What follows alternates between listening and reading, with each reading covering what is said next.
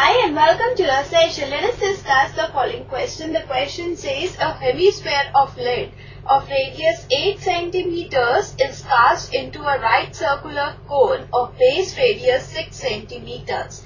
Determine the height of the cone correct to two places of decimal.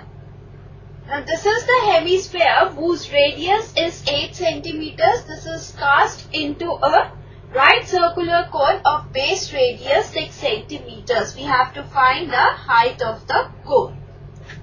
Let's now begin with the solution. Now let h be the height of right circular cone.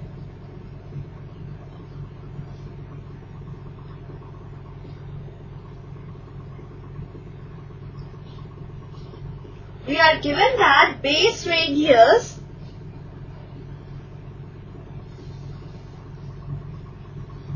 of right circular cone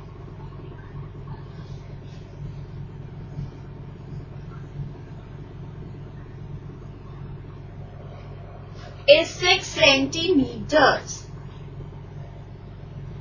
So volume of right circular cone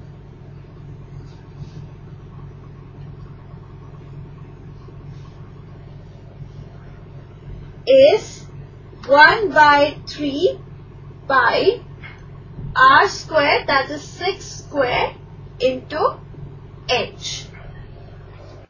We are also given that radius of hemisphere is 8 centimeters. So volume of hemisphere is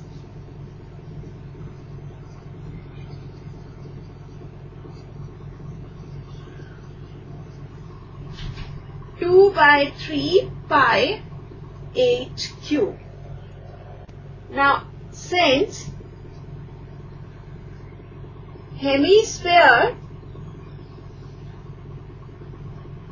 is casted into a right circular cone,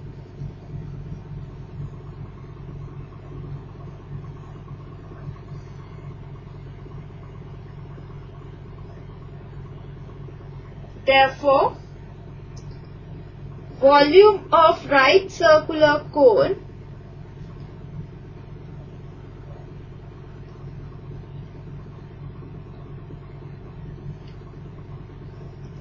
is equal to volume of hemisphere.